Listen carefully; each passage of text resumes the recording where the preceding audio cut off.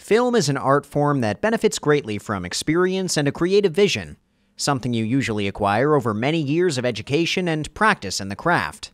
But Merrimack High School senior and rising star director, Ross Corman-O'Reilly, has had a pretty big head start. Well, I've always loved movies, but I'd say that when I first got involved in making movies, I did like these little iMovie trailers on my phone in middle school of just my family driving, which was probably pretty bad content, and they probably found it pretty annoying, but I did it anyway.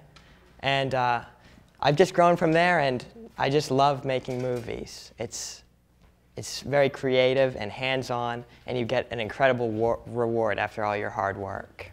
We got to know Ross while covering the choir program's Celebration of Song, and while he didn't direct that performance, he has directed many short films during his time in high school.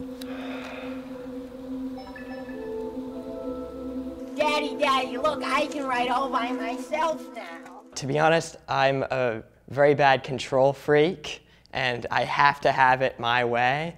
So as a director, you're really the guy that gets to call all the shots and be that guy that everyone looks to sort of tell them, go operate camera C, go fetch the audio reels from take 2, you know? So I really like just bossing people around. As you can tell, he's got a sense of humor. That carries over to his other pursuits as well.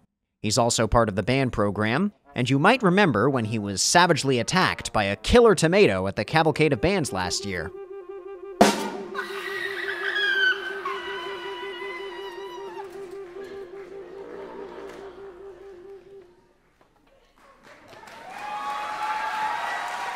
While Ross is a great team player, he's not afraid to step into the limelight either.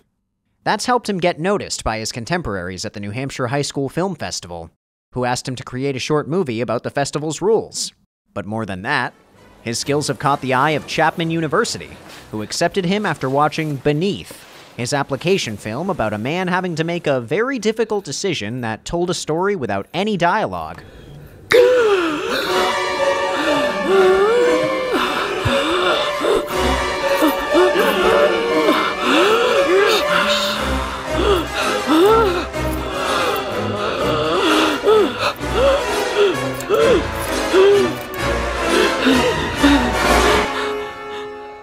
The plan is to get there, hopefully make some friends, and then just, see where that takes. I'm going to make lots of films, hopefully in college, try lots of new things. It's probably going to be very stressful and very overwhelming, and I'll probably break down and cry at least 4 times every day. But I think that that's necessary because you must be broken down before you're built back up. Despite that dramatic monologue, you can tell Ross hasn't lost any enthusiasm for the craft. And the reason for that is simple. It's not about him. I'm just one guy. The audience is hopefully at least 100 people. I'm not selling out theaters here. That's a big dream of mine.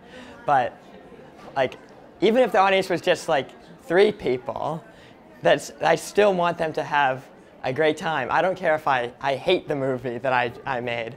The fact that my film can make someone else feel an emotion is crazy. You can join that audience by watching his films on his YouTube channel, Utopia Films. It's a good idea to get familiar with seeing directed by Ross Corman-O'Reilly in the end credits. After all, in a couple years, you'll be seeing it on a much bigger screen. Thank you for watching.